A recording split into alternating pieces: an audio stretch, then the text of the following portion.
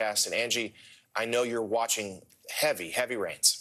Heavy rain indeed from Tropical Storm Debbie. Good morning to you, Jonathan. We're still going to be watching this system through the next couple of days. But right now, maintaining tropical storm strength. It moved a little offshore, so that center of the system is sitting there. But you can see the rain still spinning in for parts of the southeast, specifically the Carolinas. That's where we're most concerned about the forecast in the coming days. But we've got winds right now sustained at 45 miles per hour from that system. Plenty of flood watches up, 15 million people included in that. And you'll notice those flood warnings for Savannah and Charleston and the areas surrounding it. That's where we've seen just kind of relentless rain over the past 48 hours. And as this system starts to work its way back to the coast, we're going to see more of that rain in the picture for folks there. Notice by Thursday, late in the day, we'll likely see that next landfall, the second landfall of this system, before it moves up the coast and impacts folks across the mid-Atlantic and the Northeast, and eventually moves out to sea and over portions of Canada down the line. Here's what that rain looks like, though. This is why we're still concerned here over the next day or so across parts of the Southeast. Specifically, the South Carolina coast is going to continue to see a lot of that heavy rain. Those bands of flooding will be concerning.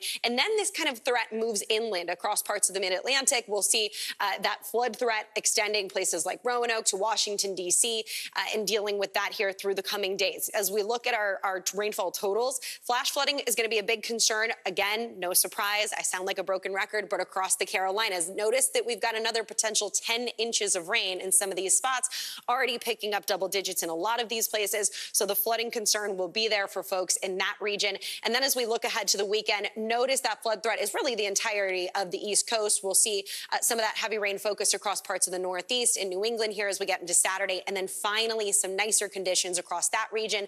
It'll remain sunny and hot to wrap up the weekend out west. Plenty of sunshine for the Midwest and those triple-digit temperatures across parts of the South. Jonathan? All right, Angie Lassman, please do keep an eye on that storm for us. Thank you for joining us today.